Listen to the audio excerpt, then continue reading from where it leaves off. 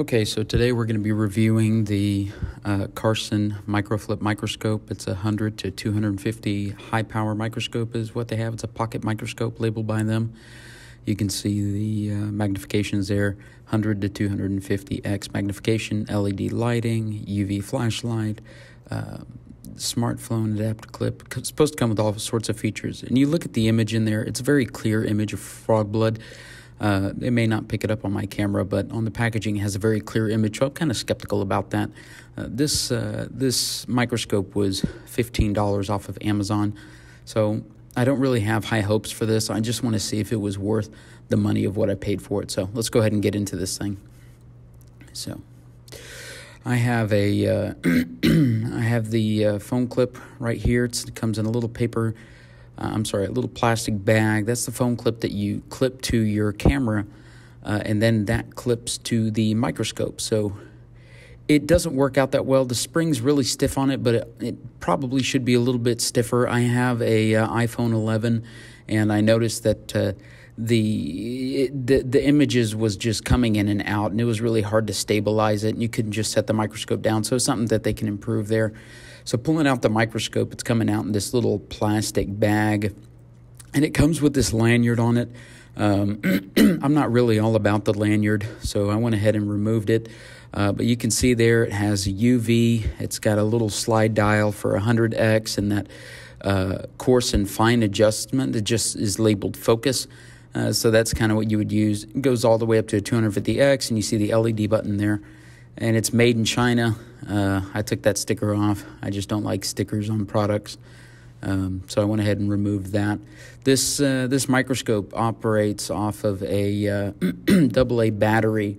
And so I had a little AA battery from a little case that I bought specifically for this microscope from Amazon. I'll have that link down in the description. But it's a pretty good case. There are some issues with it, but we'll see that later. So right now I'm just fishing out the little AA battery that I have inside there. I really like that case. It's very small, compact.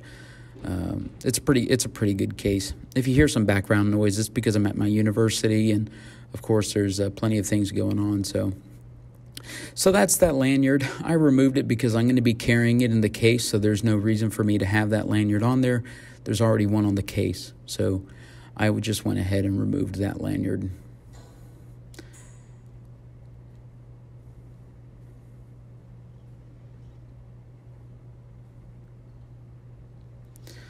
Okay, so we get a second look at it there. You see the UV button on there, and it can't be turned on while the slide base is down. It has to be flipped out of the way in order for you to be able to use that UV. Then the LED light, it's able to be used with the slide base down and open. And you can see those little, I guess, light refractors that would change the direction of the light to put it underneath the microscope slide. And that focus has a little bit of play in it. And what I noticed in the images that we'll see later, that we'll see later, is that the image has a tendency of moving with that focus knob, which I'm not a fan of. But yeah, fairly clear optics. It doesn't seem like they're using completely low quality optics. But everything, the ocular lens, it's kind of hard to use because of how small it is and the way you have to hold it. But okay, so here we're setting it up to look at a slide. I have a couple of pre-made slides and one prepared slide. Some of them I just made myself. So the clip just snaps in, and it's fairly steady. You can still twist it and put the phone on it. But, of course, I'm recording with the phone, so I can't show you how unsteady it is. I wish I could, but unfortunately I can't. So once again, I'm just reaching into this case in that case, it's an $8 case or $11 case. I didn't pay too much for that case, so I don't have too much high hopes for it. But you can see it's a pretty good case. It has a little zippered pouch there, and a couple of places I'm assuming to put the cover slips. So I'll put a link down in the description. And it can actually fit quite a bit of stuff. I can fit all those slides, those tweezers, and the pipette. Now, I did have to cut that pipette down, but it does fit into there. So right there, we're going to be looking at onion root tip, right? So a lot of cells in there are performing mitosis. And unspecified pollen grains that I just pulled off of some flour a couple of days ago. And then a finch feather that I also prepared now. I prepared these slides just by throwing some tape across the top of it because I didn't want to try to find a cover glass and use the correct compound and wait 6 weeks for it to dry and all sorts of issues. So I just went ahead and just threw some tape on top of it, and it works for temporary purposes. So we're going to start off with looking at the feather, and we're going to clip in here and try to get everything focused up. So this is the imaging that we get out of it. It's fairly blue. I don't know why it came out that color. In real life, it's more white than it is blue, but you can see that it focuses on the lowest power. It focuses fairly well. It's hard to keep it in focus. You can see it going in and out of focus. That's zooming into 250 power. It's hard to keep it in and out of focus because of the plastic base that I will show you at the later of the video. It has a tendency of moving, and it makes it very difficult at that high magnification to be able to focus really well with it. So I'm not sure how you're supposed to combat that, because you can't just pick up the entire microscope and hold it in your hand, because, well, the slide would be falling all over the place, and it's just makes it very difficult. So you see on the very bottom of that, I get a black shadow occasionally. That's because the phone is shifting around in the phone mount. Like I said, that phone mount could be probably a little bit stiffer of a spring. I did have issues trying to take pictures, but you can see, and you'll see with the very last one too, that this is not at all the type of image that was portrayed in the advertising. The image here, it's not very clear. It's very hard to focus.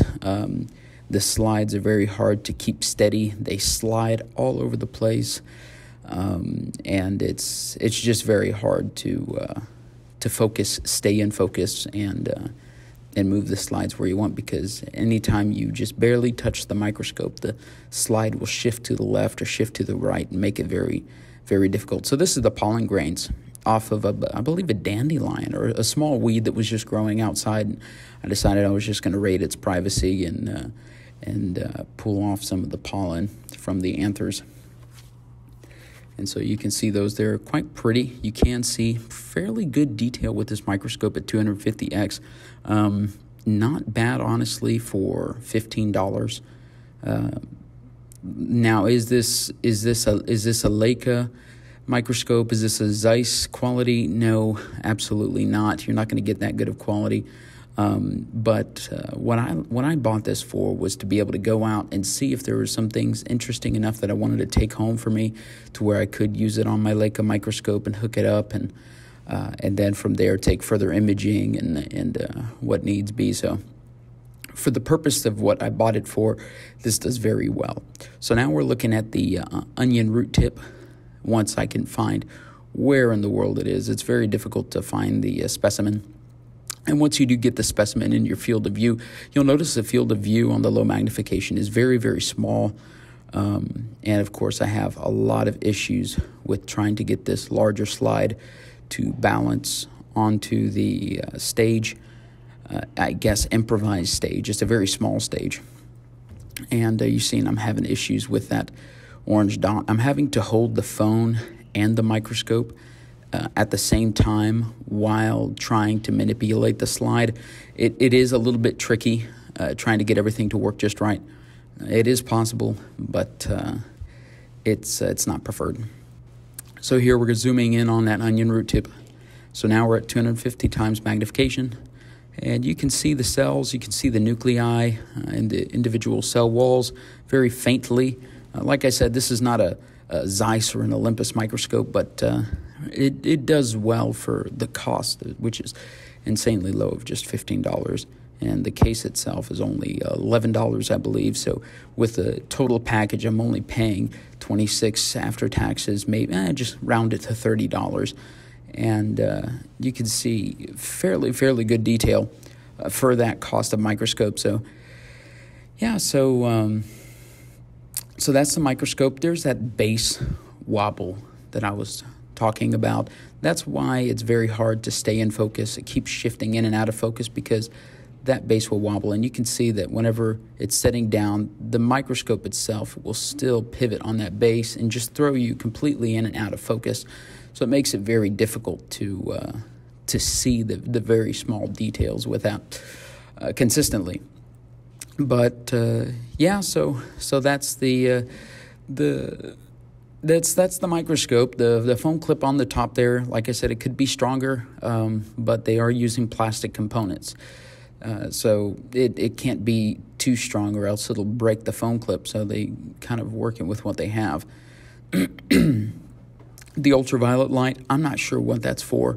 It's not able to be used while the stage is down, so you can't use it for any sort of fluorescent specimens or anything like that. So I'm not quite sure what the ultraviolet light is there for. Maybe if you have some fluorescent microorganisms that you could shine on, but you wouldn't be able to see them through the microscope, because when the slide stage is in the position to view slides, the UV is not able to be used. So overall, not a bad purchase for $15.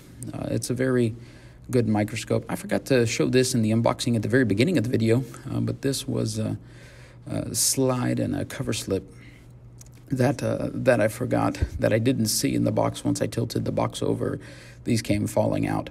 So it's very cheap, very small plastic slide and a opaque cover slip. I'm not sure why they would do that. I didn't know whether or not there was some sort of tape or some sort of protecting material on the cover slip, and it appears to not be anything there. I guess that just is the color of the color slip, which doesn't make much sense at all, because you will see in a second that the slide is very clear. You can see any sort of microorganisms or any sort of plant life perfectly through the slide. And once you put the cover slip on, it's just, you'll see right here, it just completely blocks all clarity. So I don't think that you would be able to actually see a microorganism through that cover slip. Nonetheless, it's not bad. You know, if you have your own slides and you have your own cover slips, and you have that case, you have a place where you can put your slides and cover slips.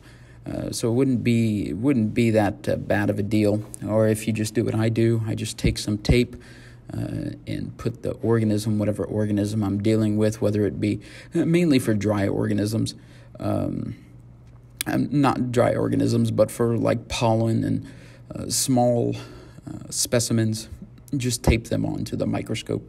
Now, for living organisms, obviously that might not work well with tape if you're doing a wet mount, if you want to look at pond water. But nonetheless, it's seems to be a fairly good deal. So this is the instruction booklet. This also came in there. It shows you that we indeed did do the correct steps to try to maximize the image quality.